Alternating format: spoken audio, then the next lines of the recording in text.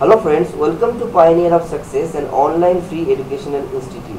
So we are continuing with the COMSOL series, and today we will be discussing on how to model a non-Newtonian flow in COMSOL multiphysics. So before going into the detailed discussion, let me tell you something about myself.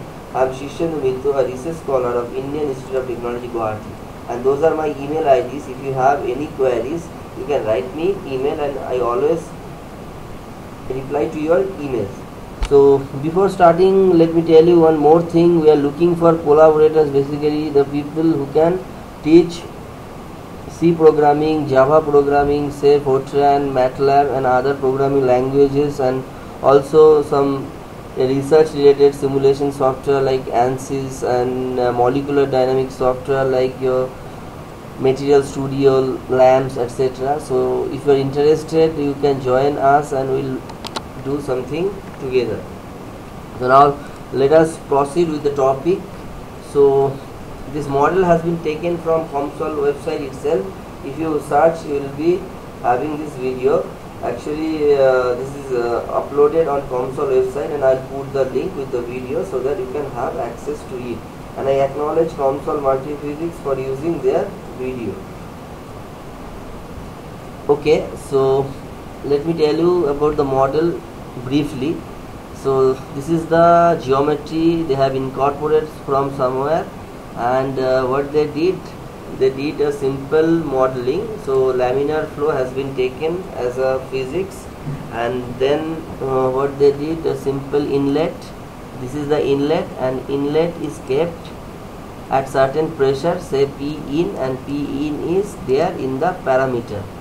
So here they have taken 10 kilopascal of pressure. Now let me show you the geometry dimension. So they have taken millimeter range pipe, the width is 9 and the height is 21. So rectangle 1, rectangle 2. So the main thing what you need to understand is the size is in the range of millimeter. So material, they have not taken any material, but they have defined the properties here, I guess.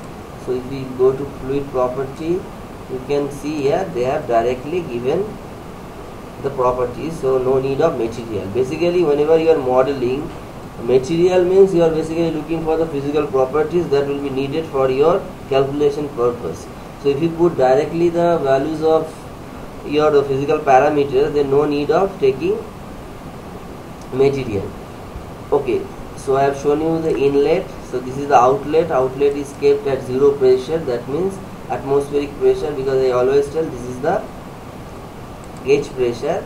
And the wall has been both the walls have been kept at no slip condition. So those are the walls, and the axis symmetric model has been taken. So this is the half part of the channel, the another half would be here. So if we solve for this half, another half will be automatically done.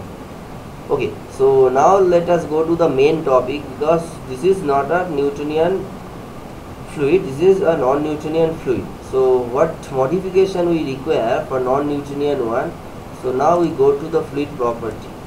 So what they did, they have taken rho 450 kg per meter cube directly, and here you have a drop down option in your viscosity. So in viscosity, if you click on the drop down menu, you will have several options. First option is from material, so you can take the relation or the constant value directly from the material, but we have not taken here. Next option is non-Newtonian power law. If you click here, so you can have this kind of equation. So they have taken it automatically. What do I mean by that? Actually there are some inbuilt model. If I choose this option from the drop down menu, then automatically I am using this relation. Now what they did, that they have used this particular model, and this particular model is also saved in COMSOL by default. So there is no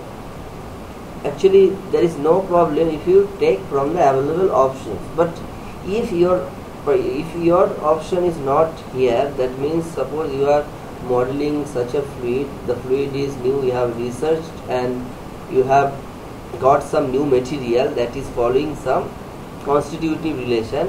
That constitutive relation nowhere reported, so you want to model for that. Then you have to define your own constitutive relation, and for that you have another option, that is user defined. Now in user defined, basically you are defining your mu. Now you have the constitutive relation, that means this part, but what you have to put as an input is only mu. I'll take you a simple example. Suppose you have, just a minute, yeah, suppose you have a material that is following a relation. I'll show you here.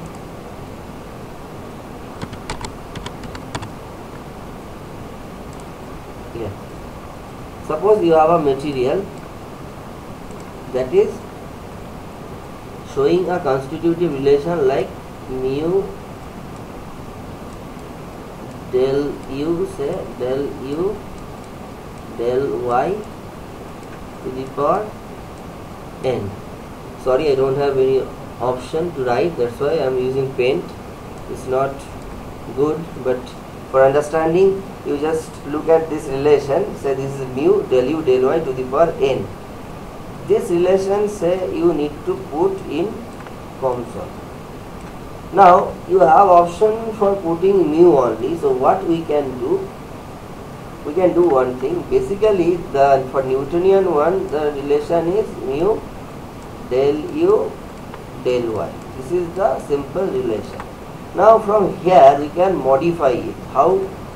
We can write it like this: mu del u, say del y, whole to the power n minus 1 into del u del y. We can write it like this way.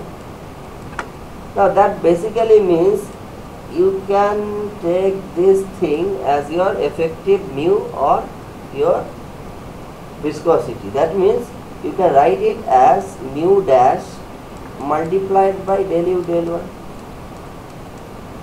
Now by this what would happen? You are basically defining a new mu, that means based on your constitutive relation, but apparently you are putting Newtonian constitutive relation only. So by that way you have to put it here. Suppose you have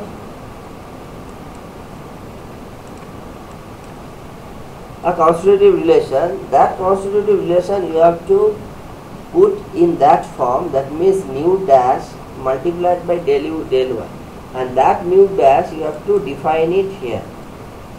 Okay, now I'll tell you some more process. Suppose the relation which I have shown I want to put here. So for that what can I do? I can put mu, say, into, say,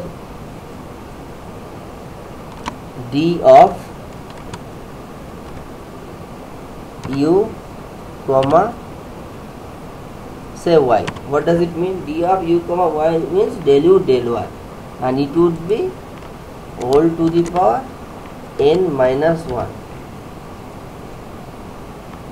Now one more thing you have to understand properly. When you change this, you have to forcefully put the unit as Pascal second. Otherwise unit would not match, because whenever we are putting mu, they are looking for a value that would be equal to the value or the dimension of mu. Now if you accordingly put it, that means this mu would be then your constant k. So what I mean to say, whatever I have shown here in paint, basically this is not mu, this is some other constant k.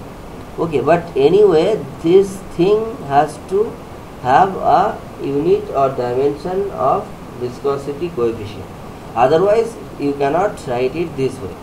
So when you have to take care of the dimension, but now it is showing in yellow because I have not defined mu, I have not defined n. For that what you can do, you can go to parameter and you can define your mu and your n. Now you have to define mu and n such a way that yeah, such a way that this entire multiplication should have unit of Pascal second, and it would be maintained if your constitutive relation is correct. So thereby you can change your mu, and accordingly you can do your simulation for nonlinear fluid also. So I guess I have cleared the things, and if you have more queries you can write me, and I'll be happy to reply to your email. And if you like my video, please share it on social media so that I get more subscriptions and I can help you better. Thank you very much. And one thing more, I'm looking for collaborators. So if you have any wish to work in and upload videos on YouTube, you can write me and we'll be happy to working together. Thank you very much.